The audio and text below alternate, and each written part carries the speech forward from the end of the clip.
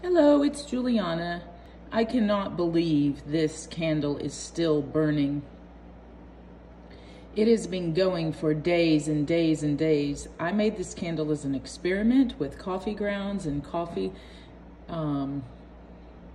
fresh and previously brewed coffee grounds, just as an experiment to see if we could get any color or scent out of it.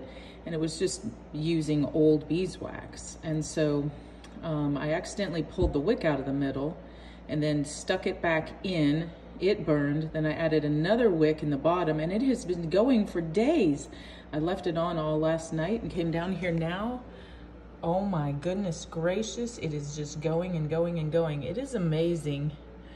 It's burning. I think the fuel is partly the coffee grounds. That's what's burning now. The coffee grounds are actually acting as wick because I still have so much wax. Wow. Wow, wow, wow, wow, wow. That could explain the CO2 smoke alarm detector going off last night because of this little flame. Whoops. Make sure you turn off your candles before going to bed. Anyway, when you least expect it, you find inspiration in the most interesting of places. Juliana Sproles, signing out.